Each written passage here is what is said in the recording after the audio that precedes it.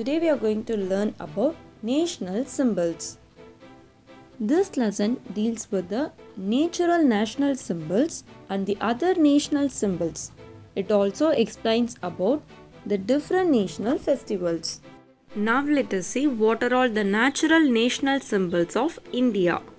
Lotus 1950. Though it grows in muddy water, it blooms with beauty. Banyan Tre 1950. It is a symbol of pride and has many medicinal values. Peacock 1963. It is native to Asia and the only bird which has a tail. Tiger 1973. It is the largest cat species. India has 70% of tigers population in the world. River Ganges 2008.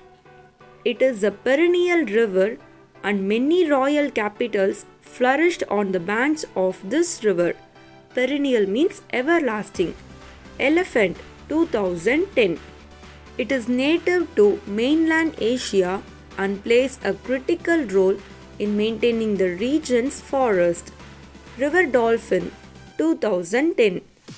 It is the reliable indicator of the health of the entire river ecosystem. It is in the endangered list.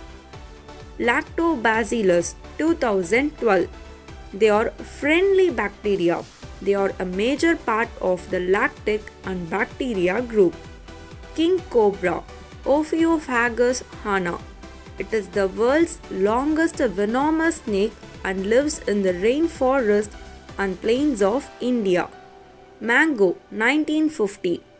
It is a rich source of vitamin A, C and D and mainly cultivated in the plains. National microorganism. The curd which we consume every day is curdled from milk by a microorganism called Lactobacillus Delbrueckii. This was accepted as our national microorganism in the year 2012. This microorganism makes the milk undergo a chemical reaction and changes the protein content of the milk. Curd is known for its digestive quality and cooling capacity. Now let us see what are all Tamilnadu's natural symbols. First one, animal, Nilgiri tahr. Second one, bird, emerald dove. Third one, flower, Gloriosa Superba. Fourth one, tree, Banyan Tre. Do you know there is a Peacock Sanctuary at Virali Malai in the district of Pudukkottai, Tamil Nadu?